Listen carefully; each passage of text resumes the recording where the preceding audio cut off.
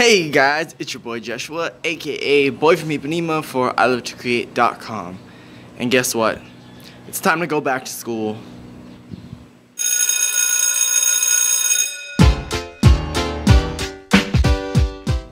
Yep guys, it's that time of that year again where we're no longer free and able to do whatever we want. No more beach parties and pool parties and long summer nights. No, instead we trade them for the epic up all nights studying for that final exam. So as we go back to school, we might as well have a little fun while doing it. Now if you're like me and you can't really see, sometimes you need some glasses to help you out a little bit. Especially when you show up 20 minutes late to class because you had to sleep in because you were busy all night studying, aka watching the So You Think You Can Dance finale. And remember that Clueless, Teen Wolf, and American Horror Story are all on Netflix, so of course you had to watch the entire seasons of those. But mostly because you were studying, so why not take something as functional as glasses and make them into a cool piece of art? Like this. Look at that little peekaboo. It's like, hey, how you doing? It shows that you are artistic and insightful. Ow. Well anyways, I tried a few different methods to get this way, so you can go through the things that didn't work and the things that did work alongside me, and we can learn with each other. So, let's make it do what it do. So really all you'll need for this project are a pair of glasses and then your tulip slick paints. Now all the rest of the stuff that I have here, I don't really need to use because that didn't work out the way I thought it was going to. So first I took some painter's tape and I cut little strips out into geometric patterns and I laid it out all over my glasses.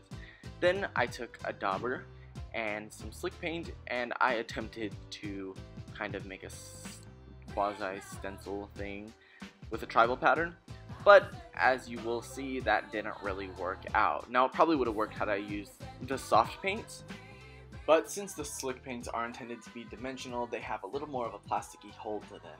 So when I tried to smush them out with the pouncer, it just didn't work. So when I went to pull off the painter's tape, it pulled off the entire design basically, as you can see here. So I decided that that didn't work. So I went ahead and I peeled it off. So once my glasses were completely peeled and free of any excess paint, I was able to start fresh with a new set of glasses.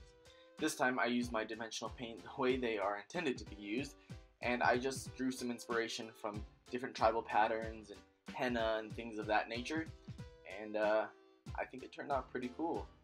Then I repeated the process on the other side and let it dry.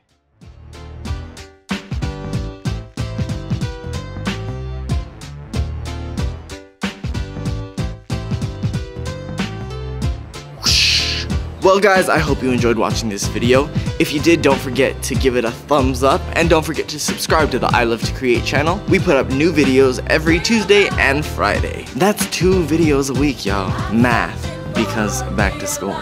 I hope to help inspire you a little bit, and I don't know, maybe these glasses will make going back to school not so bad, you know what I'm saying? You feel me? You can follow me, Joshua, aka Boy from Ipanema, on Twitter, Tumblr, Instagram, and Vine, at Boy from Ipanema. And you can follow my personal channel, youtube.com/Joshua Viveros, for new videos every Friday.